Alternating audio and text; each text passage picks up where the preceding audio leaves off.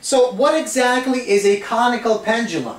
Well, let's suppose we take a rope, a massless rope of distance d, and let's place one end, let's attach one end to the ceiling, and let's attach a ball or some other object to the second end. And let's allow our object to rotate, to move as shown. Now notice the shape that our moving object creates with this rope is a cone. And that's exactly why this is known as a conical pendulum.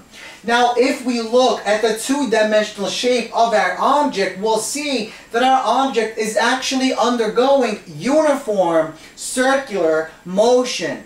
So that means we can talk about the object's velocity, we can talk about the object's radial acceleration, and we can talk about the object's period. So let's try to find what the formula for velocity and for the period of the following object moving in our conical pathway. So let's suppose that our distance of our rope is d, and let's say that our radius of the circumscribed circle is r, and let's say the angle theta is the angle between the y-axis and between our distance d, our rope. So once again, we're assuming the rope is massless, and that means the force in our rope remains undiminished, it's constant. So let's try to figure out what the velocity formula is. Let's begin by labeling all the forces acting on our object in this position. So let's look all the forces acting along the y-axis, and let's then examine all the forces acting along our x-axis. So we have two forces acting along our y-axis. Our first force points downward along the y-axis is the force due to gravity, our gravitational force, m times g. What force is acting upward? Well, notice that our force, our tension in a rope, is acting at an angle. And because it's acting at an angle, we should have a y component to that force as well as an x component. And that's exactly what we have.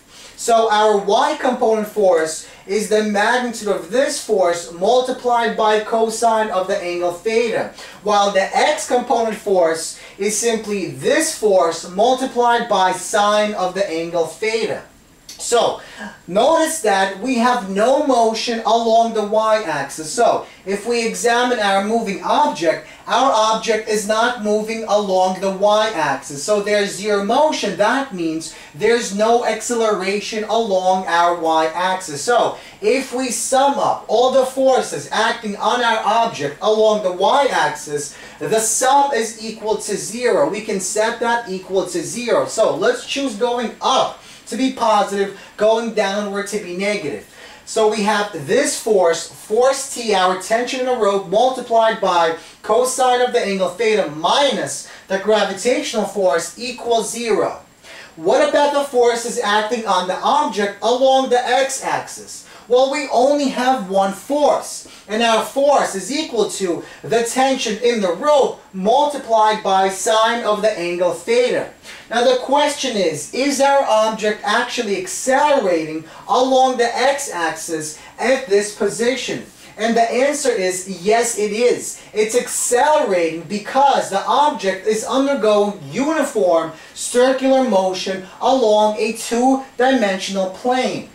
So that means our object is in fact accelerating along our x-axis. So we simply say the sum of all the forces acting along the x-axis is equal to, well, it's simply one force, this force, which is equal to mass of that object multiplied by radial or centripetal acceleration, and that equals m times v squared divided by r, because radial acceleration is equal to v squared divided by r. V is simply our velocity and r is simply our radius. So let's take equation 1 and let's rearrange it. Let's solve for the tension in our rope. So we get that the tension in our rope, or Ft, is equal to our gravitational force, m times g, divided by cosine of the angle theta. And now let's take this and let's replace this into our equation number 2. So we get our force tension, which is simply m times g divided by cosine multiplied by sine of the angle theta, equals m times v squared divided by r.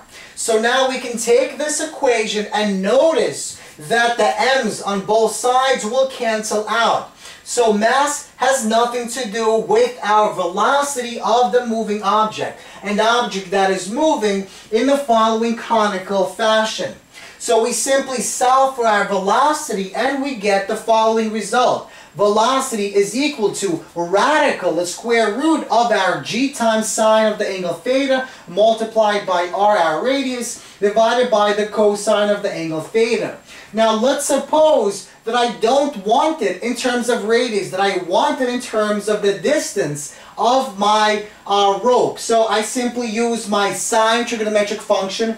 Sine of the angle theta is equal to the side r divided by the distance d. So I rearrange and I see that my distance r, my radius, is equal to the hypotenuse multiplied by my sine of the angle theta, where my hypotenuse is simply my distance of my rope. So I can rewrite my equation in the following notation. Radical g times sine of the angle theta squared multiplied by d divided by cosine of the angle theta.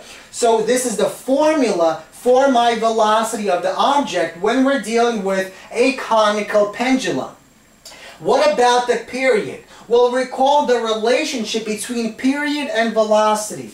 Velocity is equal to our circumference of the circle created by the moving object. So 2 times pi times r divided by our period. So we can rearrange this equation into the following notation. So we replace our r, and we replace r with distance times sine of the angle theta, and we see that our period is equal to 2 pi times sine of the angle theta times d divided by the velocity v. And now we take this velocity and plug it into here, and we get the following result. So we rearrange some things, and our final formula is our period is equal to 2 times pi multiplied by the radical of cosine of the angle theta multiplied by distance of the rope divided by g, our gravitational constant.